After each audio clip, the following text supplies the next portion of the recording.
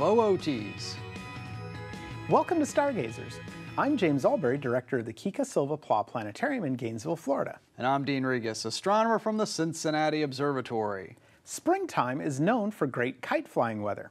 And coincidentally, there is a constellation visible after sunset that looks surprisingly like a kite. Yes, indeed, James. This week, we're going to talk about the constellation Boötes the Herdsman and give you some information about some of its brightest stars. Let's show you. Okay, we have our sky set for 10 p.m. facing northeast, where we see the Big Dipper high above the North Star. If its cup was full of water, it'd be pouring right into the Little Dipper and overflowing onto me.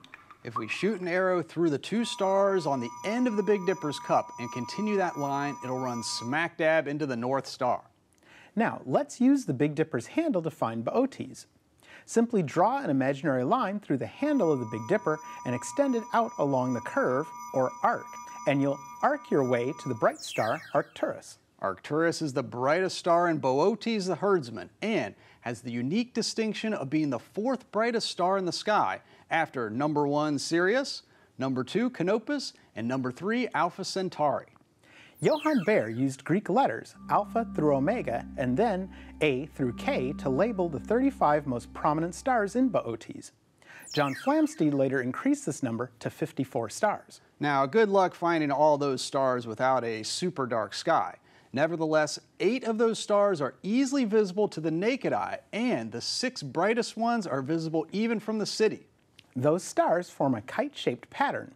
Their names, traveling counterclockwise from Arcturus, are Rho Boötes, Sejanus, Neckar, Delta Boötes, and Izar. The 2 stars hanging off either side of Arcturus are Muffred and Zeta Boötes. Arcturus got its name from an ancient Greek word that meant guardian of the bear. This makes sense since the constellation of Boötes is right next to Ursa Major, the Great Bear.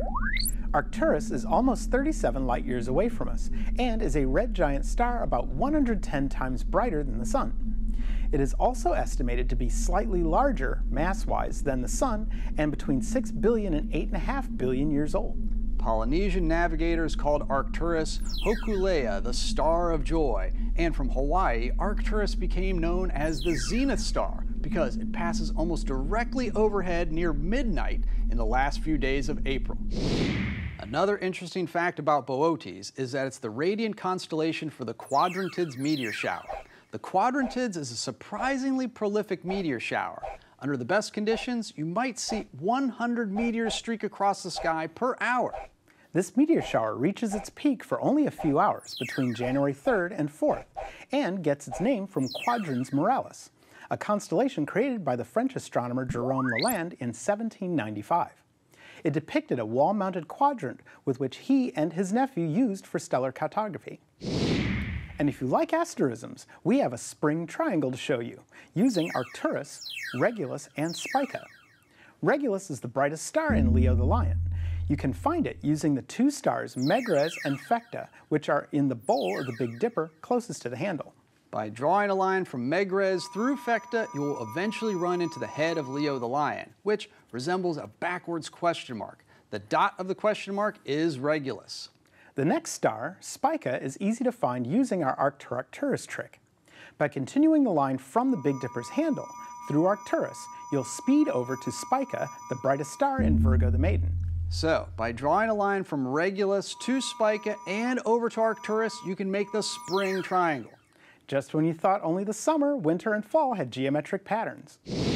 So get outside and check out the kite-shaped constellation of Boötes the Herdsman with his bright star Arcturus. And see if you can spot the spring triangle. It's all there waiting for you when you keep looking up.